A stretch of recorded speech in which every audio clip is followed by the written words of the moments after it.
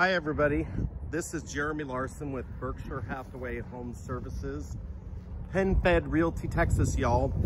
Okay, so this is what we came to Vegas to see.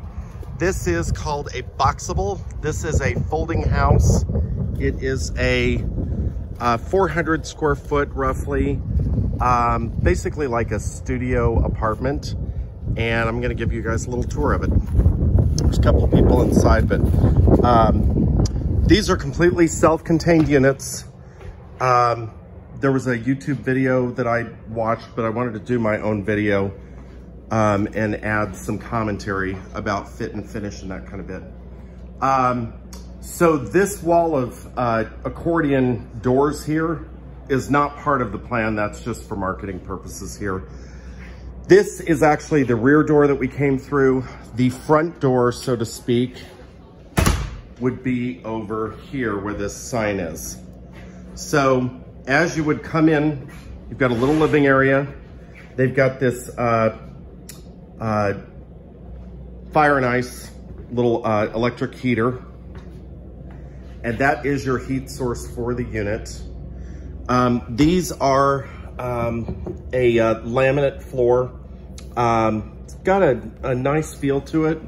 They look good. Those are throughout. As this is a project in process, there's some fit and finish issues here with the floors, and there's a couple dings, and there's a handle missing and things like that. But I'm gonna cut them some slack because they're really spending a lot of time and effort here to figure this out. We just got a tour of the factory. This is the mini split air conditioning unit.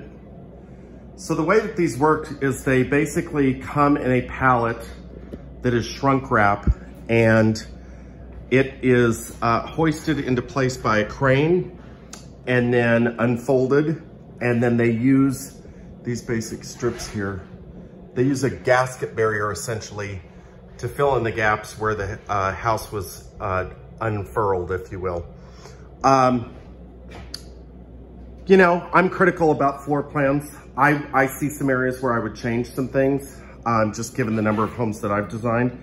But function-wise, this is pretty good. You've got a nice living area here. You've got some options there on how you set that up. This is essentially a closet. You've got a wardrobe cabinet on either side. So there's a little bit of storage space here. I think they've got this not quite the way that they're planning to sell them. But here's long hanging here. And it is lit. So the way that it was presented when I looked into this is that this center island, if you will, that is the closet, may be an upgrade, but at the moment they are including that. There's some drawers there. And then on the flip side of this, remember that there's the fire and ice heater. So typically there would be a window here and a window there in the living room, similar to that one there. These are 9-foot ceilings inside. The door in and out is European style. You do have a washer dryer combo there. I don't know that that is included, but actually it is included. Kitchen's decent. You do have the refrigerator, that is included. You've got a narrower gauge electric smooth top by Whirlpool, built-in microwave and hood. There's a decent amount of cabinetry. Again, I may have sorted this a little differently. You've got a composite sink, double bowl, nice and big. It's nice to have the window above it. Dishwasher. I do think that has a stainless interior. Luke pointed out, and I think he's right, these look like the appliances that Whirlpool is manufacturing for IKEA. They've got a Lady Susan here, and then they've got a rollout hidden storage there. Again, a couple things I would have done differently, but I think it's pretty stinking cool. They've got the TV positioned there. I probably would fit it into this island somewhere. You do have a peninsula table here. And then shower there, window up above, sink. Hello, do you like my orange? And then you've got the vanity. Not wild about vessel sinks, but there you have it.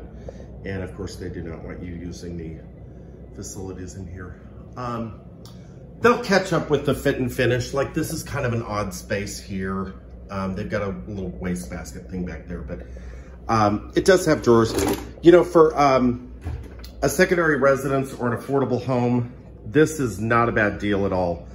These are $49,500 and they are taking reservations. So thought that was pretty cool. Y'all have a great day. Bye-bye.